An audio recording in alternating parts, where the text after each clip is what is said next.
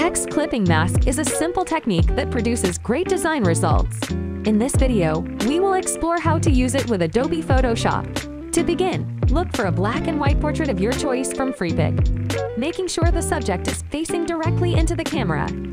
One of the advantages of being a registered user is to enable Open with the Online Editor option in the Filter section. Select one and click on the Edit Online button.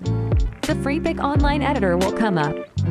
Now just click on Remove Background button and download the result.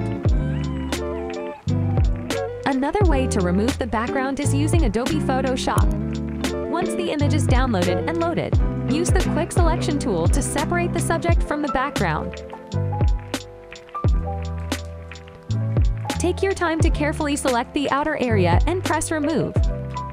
Add a black background using solid color in the layer window.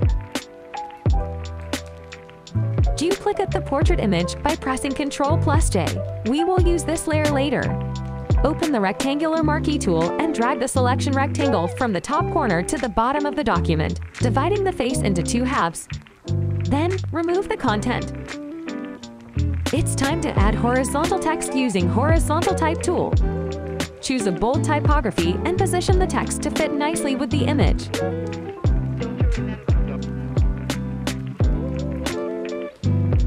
When finished, arrange the layers in the following order. Remember the duplicate layer. Place it above the text. Select layer and then create clipping mask. And voila! This technique can make your designs more interesting and visually appealing. See you in the next video.